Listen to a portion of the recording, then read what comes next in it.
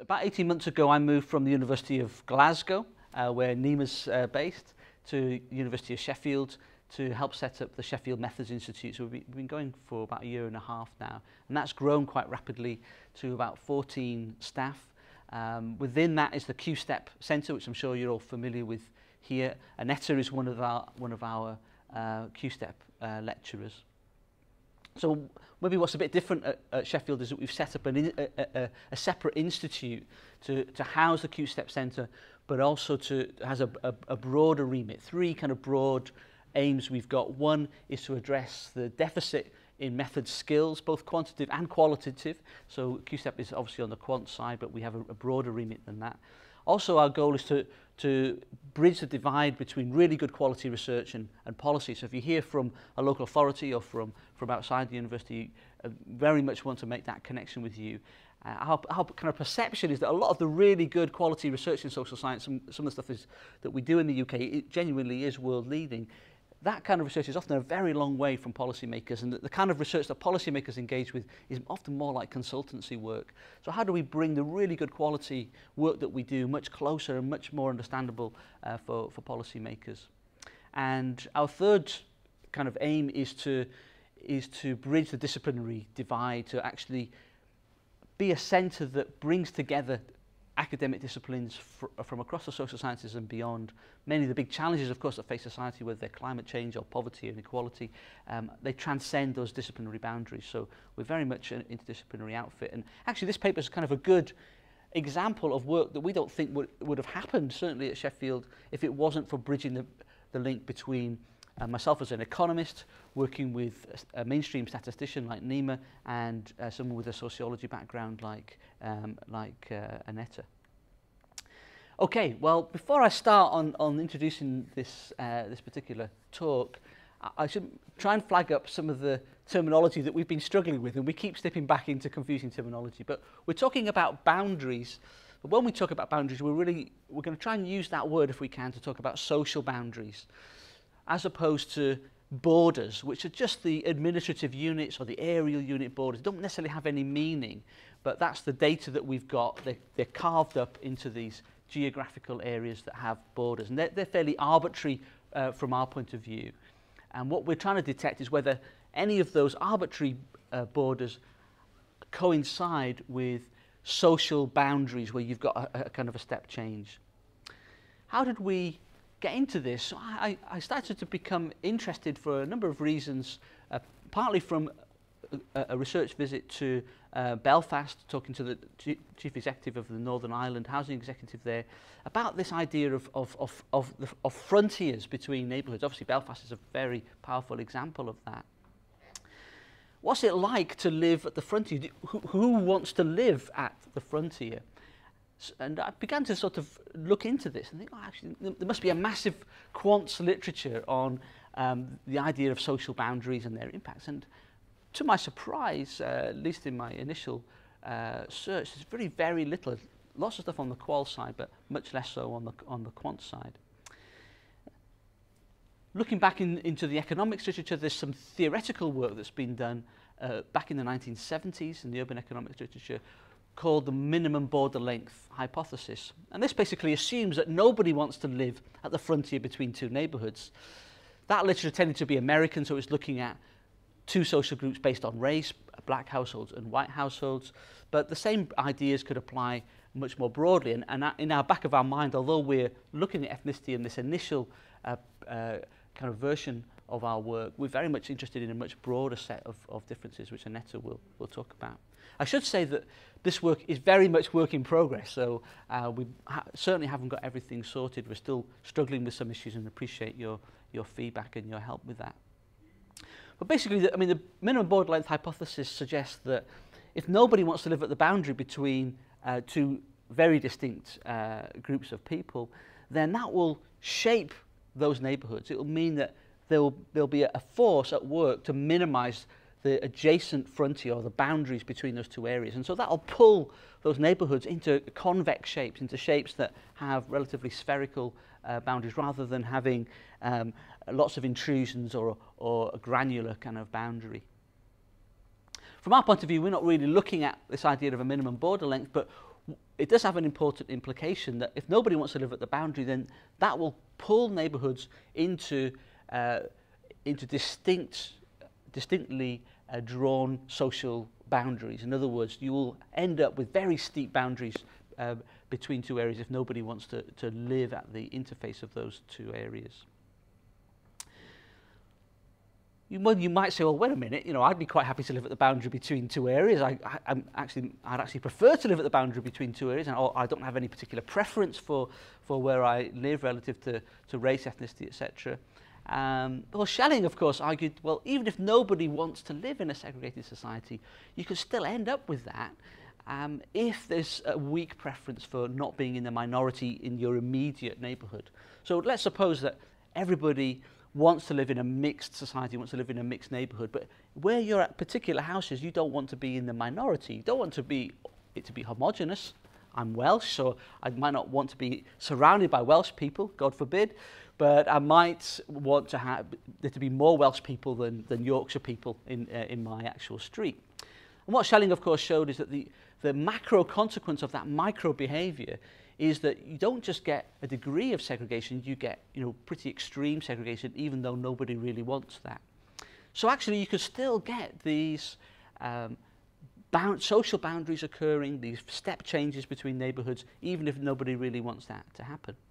And the third thing I became interested in is the kind of feedback effects of that actually what segregation can do is to minimise contact between these two groups. And of course, Allport's kind of classic work on prejudice, his contact hypothesis suggests that if there's a minimum amount of contact between groups, or if the contact is not in a positive or constructive way, that can lead to accumulating misunderstandings and prejudices between two groups.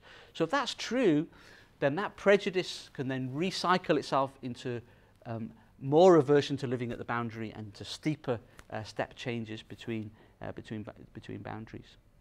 Well, all that is very theoretical, and to our surprise, we haven't yet found any empirical quantitative research that specifically looks at these boundary effects. I have come across work from working with Nema and her colleagues in maths and statistics at Glasgow, particularly Duncan Lee's work, not so much in these kind of social boundaries, but looking at boundaries in pollution and in health, where he's not focused on the impact of boundaries, but developed these Bayesian methods for actually simply detecting a boundary. How do you know whether an observed social boundary is statistically significant? So we're going to draw on some of that work in this paper. In terms of the impacts of boundaries, we're going to look at this idea that if there are social tensions caused by these social boundaries, then that might feed through to higher crime rates. And we haven't found any papers that look specifically at that question. There is work that looks at the impact of segregation more generally on crime, but it tends to ignore the spatial component or to only consider it in a very simplified way. Our kind of approach that allows for asymmetries and step changes, non-linearities across space in these in segregation, I think hasn't been considered. So our work allows us, by identifying a boundary between areas, then allows us to look at these more interesting measures such as distance to social boundary and whether that has an effect on crime rates or other measures of social tension. So this work is very much tentative and exploratory at the moment, but hopefully that gives you a feel for the rationale for the study. Right, so I will take a step back and talk a little bit more again what we mean by social boundary and how it was theorized in literature. So the question who is recognized as being different and what difference is meaningful in different societies is one of the basic and key questions in many disciplines in social science, in sociology, geography, or psychology. But I think the most important thing here is that not all differences between people and social group become social boundaries. And literature defines that a social boundary is a difference that defines who has access to different resources, like power. In labor market, they have more privileges. And so social boundaries organize hierarchies in a society. In different disciplines, there were different terms employed to describe social boundaries. So, for example, in human geography, there is a lot of literature about the othering, who becomes defined as the other and socially excluded. In psychology, we have this commonly known words of in-group, with which people identify, and they have more positive feelings and attitudes in relation to the out-group that people perceive more negatively, and if it's a relevant out-group for them. So the social boundaries are socially constructed, and in different societies there may be different differences important, but also some trivial traits like color of the eyes. If we can recall the famous Jen Elliott experiment, when she divided students in a class just by the color of the eye and telling them that this is an important difference, then this would deteriorate relations between the pupils. So, for example, also in some societies, differences between different religions may not be important until something happens, and then they become differentiated and the social boundary appears. So here you can see there is a map of wards in Sheffield, which are the biggest area with black borders, and the colors are different lower super output areas. And this is a map of social deprivation with different levels of social deprivation. The red one is more social deprivation. I just wanted to show you the map to say a little bit more how we differentiate social boundary from border. So I think maybe I will use a mouse. So the first one, you can see that there is a green area with a red adjacent red area, but this is far away from a border. So we could say that this is a social boundary within a border, because there are different levels of people of different socioeconomic status living within the area far away from each other. But this is within social border. The second example, you can see an overlapping border. You can see a border, but there is no social boundary, because on two sides of the border there are people of the same socioeconomic status living. And the final one is the lowest one. When there are people on both sides of border, there are different groups living, and there is quite high difference between them, between the representation of both groups. So we can say that in here social boundary overlaps with a border.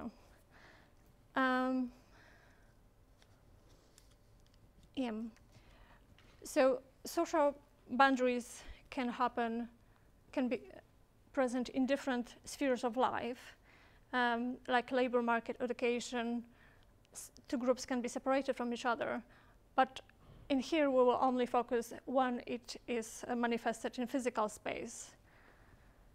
And how we further conceptualize this. So this is a kind of a graphical representation of a border, which we see as that on both sides of the boundary there are different levels of different groups living. So on the one side of the boundary you have much higher share of one group. On purpose I'm not mentioning whether it is ethnicity or socioeconomic status now. And on the other side the representation of the other group is much lower. So we could suspect that this is something that we would call a steep border, because there is a quite high difference between representation of the same group on two sides of the social border. So then we would define it as social boundary. And there are different implications for social relations if there is separation and clustering of two different groups on two sides of a border, and this border becomes social boundary. Then going back to the theories that Gwilym described, we could say that such separation means that the opportunities for meaningful contact, which would improve attitudes or relations between groups, is much lower. But at the same time, because if we also apply the minimum border hypothesis, people would live far away from the social boundary.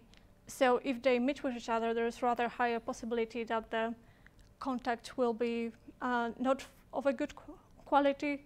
Rather, it will be something that could be called bad contact, because not all the conditions of a contact hypothesis will be fulfilled.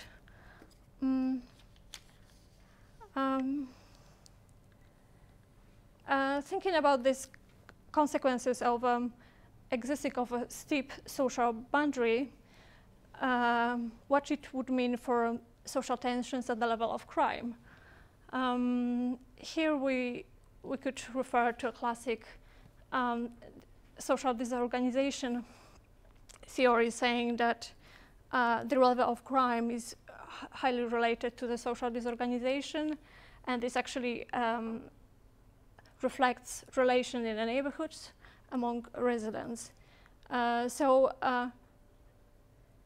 If communities on both sides of a social boundary will be highly cohesive, then people will be willing to intervene when there's some kind of when other people are breaking law or not behaving in relation to the norms, and this society will have higher collective efficacy.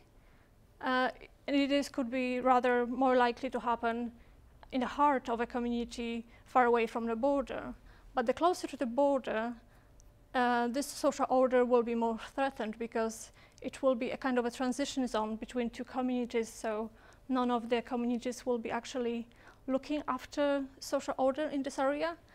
That's why we would argue that the closer to the border, the boundary, the higher level of crime.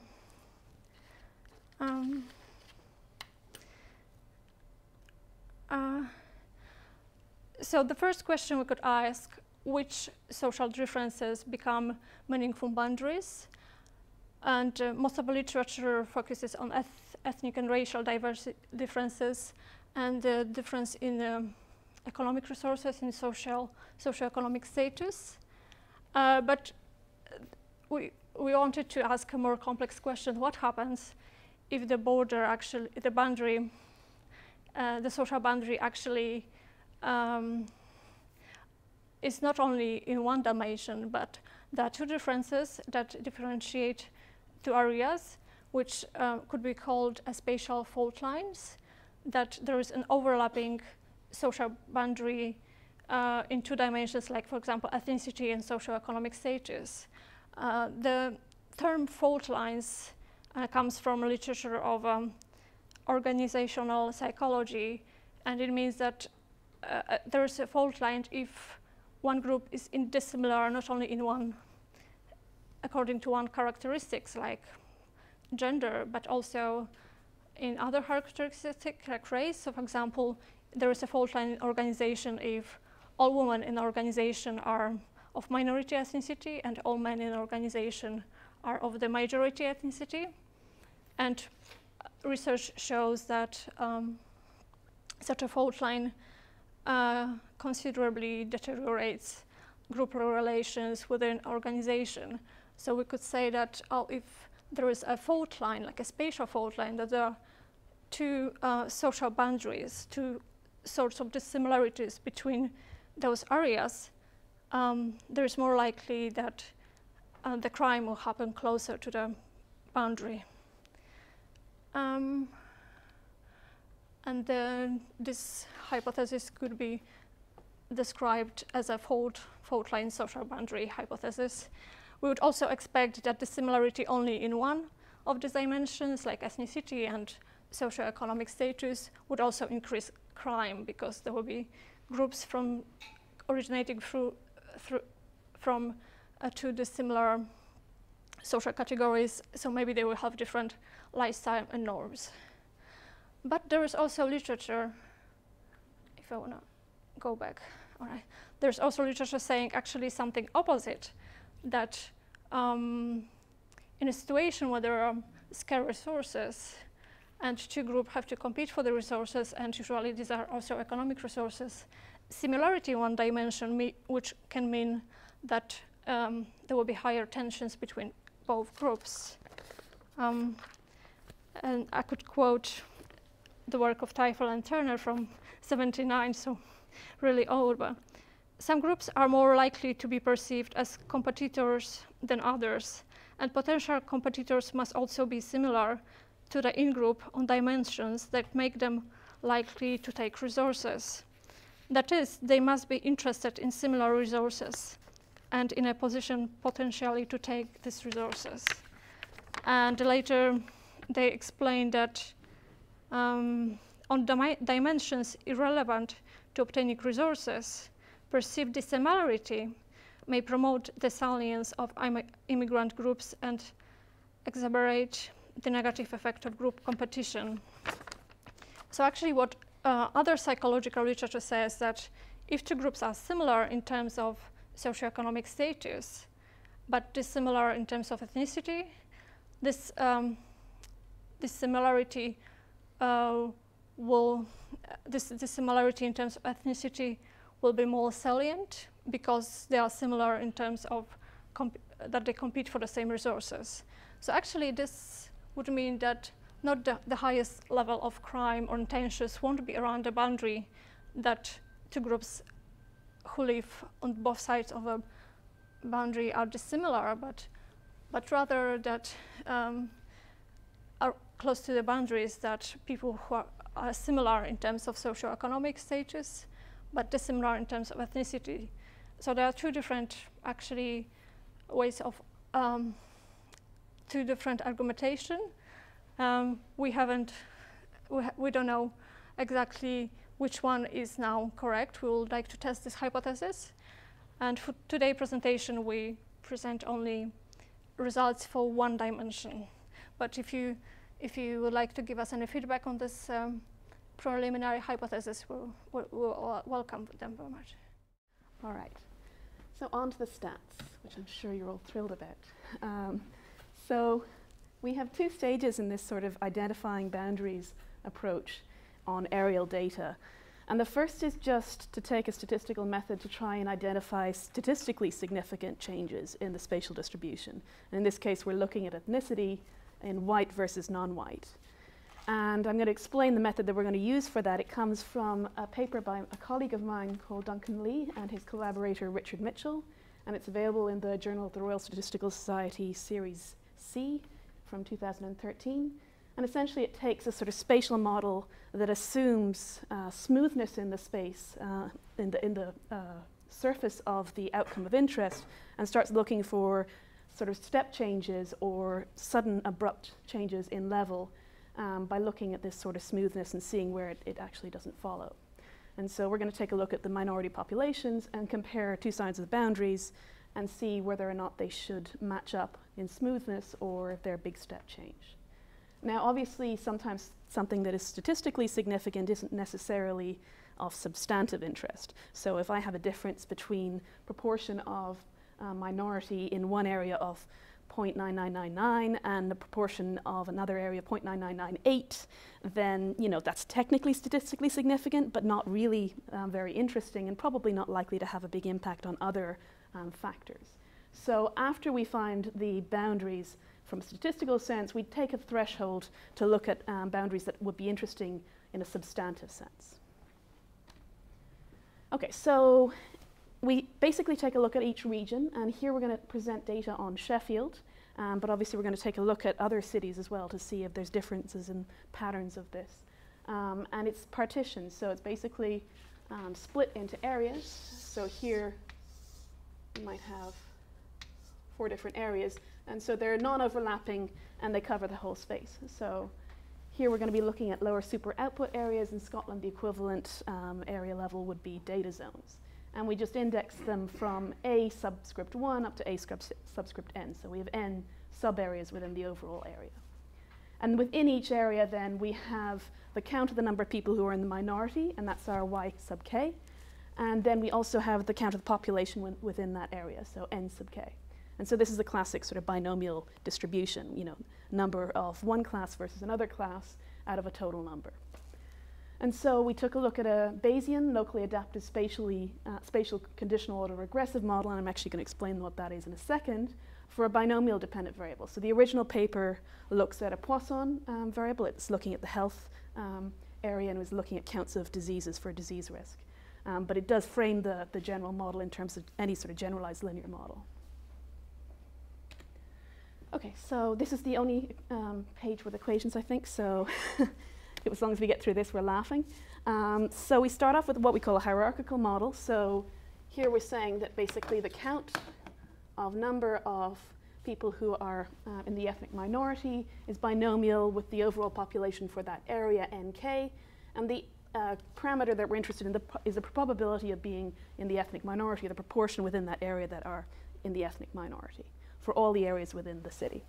And so we take a standard model to this. So this is just taking this proportion and taking a logistic transform and setting it equal to a linear equation. So logistic regression, basically. So we have our standard beta naught, which is our intercept, which is basically the log odds for, on average, for the whole area, for all the areas within the city. And then the second part is what we're interested in, which is a random effect for each of these sub-areas. And so this is where we see the spatial variation. This is where we're modeling that. And this is where the conditional order regressive thing comes in. We'll put a prior on those random effects, which is a conditional order regressive prior. And so we basically say for area K, the variation in space, according to this sort of ethnic minority, depends on the other random effects for other areas. So this minus K indicates all other areas except for area K. And a W matrix that will indicate the spatial structure of this city and this area in relation to other ones.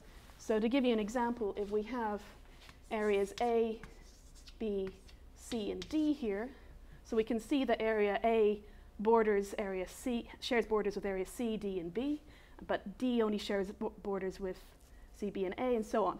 So that's not a terribly good example, actually. So they all have borders with each other. Okay, so if we then want to represent that with a W matrix, that's just basically a symmetric matrix with the same number of rows and columns representing all of the areas, and each pair is a binary entry which indicates whether or not we share borders with that area. So A shares a border with B, so we have a 1 there, A shares a border with C, 1 there, and D. And so let's say that D doesn't share a border with C. So let's say the two of them look like that. Slightly more interesting. So we have A sharing a border with B, C, and D. B obviously shares a border with A because A shares a border with B, and similarly for C and D. So B shares a border with C, but not with D. So basically, and then C also shares a border. C doesn't share a border with D. I'm confusing myself. Okay, so B shares a border with C, A, and D, but C doesn't share a border with D. And so this is symmetric then, so we have entries in each of these. And so basically what we're saying with this is we want to average the random effects for areas that border the area that we're interested in. So if the area that we're interested in is area D, for example, then we're going to take the average of the random effects for A and B, and that's going to be our prior for the random effects. And so it's a weighted average, so this lambda indicates roughly how strong the spatial autocorrelation is, so how strong the effect of neighboring areas is on the area that we're interested in. And the variance of that is roughly proportional to the number of neighbors that that individual area has. And so then we have some hyperpriors. So these are basically chosen to be as diffuse as possible, so to have as little effect as possible, so to let the data really drive the analysis here. And so U, basically, the vector of U, random effects, indicates how this effect changes over space. And it's expected to be a smooth change because we're averaging over areas that are similar. And so that's fine as long as they're similar. But suppose we have neighboring areas, and let's say D now looks like this. And so we're using color to indicate how similar these areas are. Now A borders C, B, and D, but we really shouldn't be averaging A with D because D is quite different. And this would indicate a social boundary, right? And so that's what we're trying to do. We're trying to see where these W indicators are 1 in the original neighborhood structure, but change to 0 if we're considering the actual outcome of interest and how similar these areas are. Okay. So that is the standard car model, which ignores all of this. This W is fixed, just based on the neighborhood structure, and we assume that there's this smooth variation, no real sudden drops or changes in the surface. So to extend that, we make W part of the estimation, basically. And so now we have 2 sets of parameters to estimate. The random effects U that represent the sort of change in space of the outcome of interest, the hyperparameters in the model, which we don't really care too much about, the intercept, and now we have the spatial weights matrix, which we allow to change. And so there's an iterative procedure, which basically starts off with a standard car model. So we have the original W from the neighborhood structure, and we find the estimation of the parameters using a sort of either an MCMC routine or some approximation of that. We assume W is fixed, but now we treat W as something to estimate in the next stage. And so what we do is we say, let's say this is our original W. An entry of W, if it's 0, it stays as 0. So if in the original neighborhood structure, if they didn't border each other, if they weren't already sharing information, they're not going to suddenly start sharing information. But WKL being 1 can now change to 0 or stay as 1. And if it changes to 0, that again is indicating that we have found a social boundary between those 2 areas. And so the decision we make based on that is down to 95% credible intervals. So we have a pair of areas K and J that were originally bordering each other. And we check to see if the credible intervals for the random effects for those 2 areas match up or not. And so if they don't overlap, remember this is the spatial variation in the model, so then that's saying the sort of effect in area K and area J are really different because these credible intervals aren't overlapping. And so that's basically saying we shouldn't be sharing information between these 2 things because they're actually quite different. And so we change this 1 to a 0. But if they do overlap, then we're basically saying they're similar enough that we can still borrow strength because there's a smooth change in the surface between the pairs of these 2 areas. And so we keep the WKJ as 1. And we go back and forth. So now we have a new W, and we feed that back in here. We estimate the parameters of the model, and then once we have the parameters estimated, we estimate W, and we go back and forth between these 2 steps. And the termination condition is exactly what you'd expect. Basically, you'll stop if the W stops changing, because it's not going to change anymore after 2 steps if it's identical, or if there's a cycle that happens, if you have W1 and W2 that keep iterating back and forth. In about 99% of the time when you run this model, you will just get a single W that it converges to. And the nice thing about this is that these models are implemented in R using INLA. Now, the reason why INLA is important here, this is the integrated nested Laplace approximation, is instead of using MCMC, which can be kind of slow and long to estimate the car model, so this stage here, INLA just creates an approximation of that, and it does it in about 1/100th of the time that the MCMC takes to run. And so we can do this iterative procedure because it doesn't take us too long to actually estimate the parameters in one of the steps. The approximation is reasonably good. There's a number of papers out there that compare the approximation of INLA to the actual MCMC run.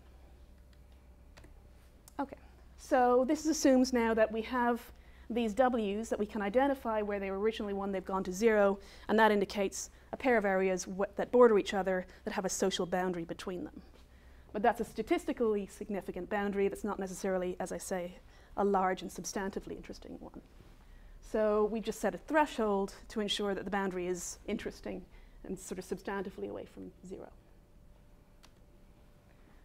Okay, and so that's the identification of the actual boundaries. Now we're saying, well, do the boundaries matter? Do they actually have an effect on other variables? And one of the variables that we're interested in is crime rates. And so we've got 2 essential groups that we're interested in here, and they're always pairs of adjacent areas. So we have pairs of adjacent areas that have a boundary between them. So they're very different in terms of this ethnicity variable, and pairs of adjacent areas that don't have that difference, so they don't have the boundary between them. And so we have crime data from the South Yorkshire Police Force in 2011 that was individual crimes that's aggregated up to the areal level at the lower super output area units. And this is in the Sheffield travel to work areas. And Gwilym very kindly put in the explanations of the acronyms for this poor statistician. So we're interested in the difference, the crime rates between these two groups. And so obviously there's a lot of dependence between these observations because a lot of these pairs will share an observation between them. And so we can't do a standard hypothesis test here because not only will the distribution not look very normal, but we don't have that independence to allow for it.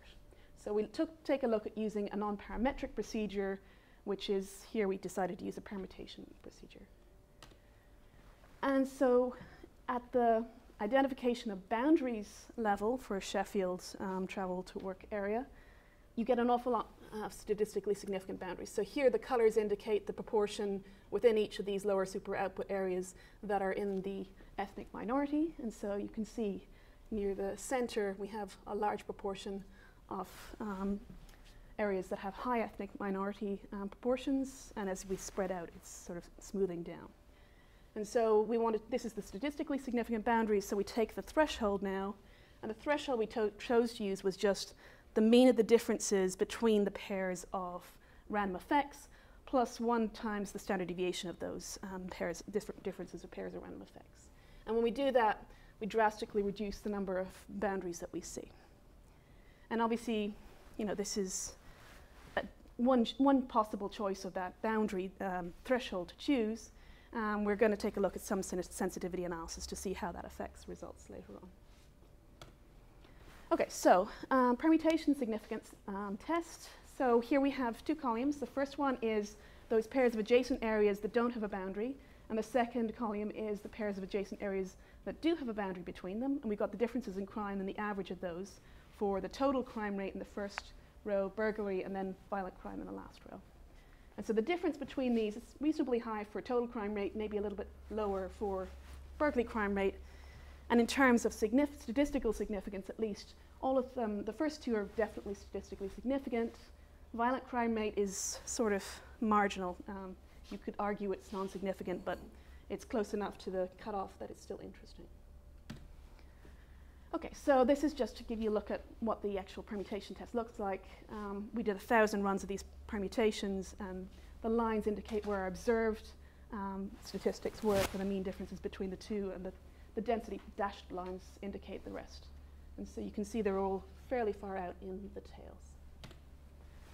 Okay, so just to look at the distribution now, because we were looking at the means before, and now we want to see, do the actual distributions change? Is it not just the center?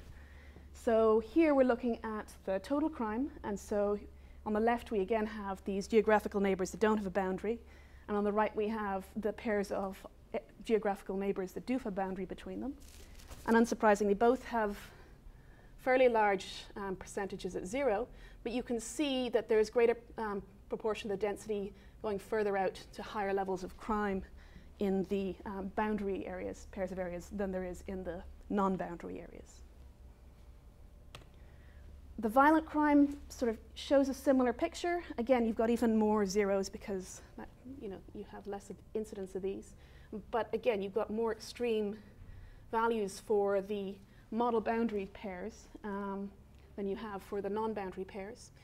And even just the standard has a higher proportion falling within sort of reasonably high levels.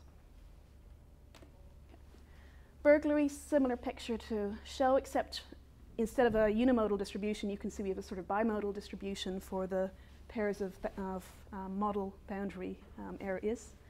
And again, we see larger values, larger proportions of values in the higher range. But again, this time here we can see that there's more spread in this. And so if we wanted to compare these distributions as opposed to just pairing the means, we could probably take a look at something like a Kolmogorov-Smirnov test to see if there's genuine differences in the distribution rather than just the centers. Okay, so that was really just taking areal level crime and comparing it to the areal identified boundaries. But we do have information about individual level crime.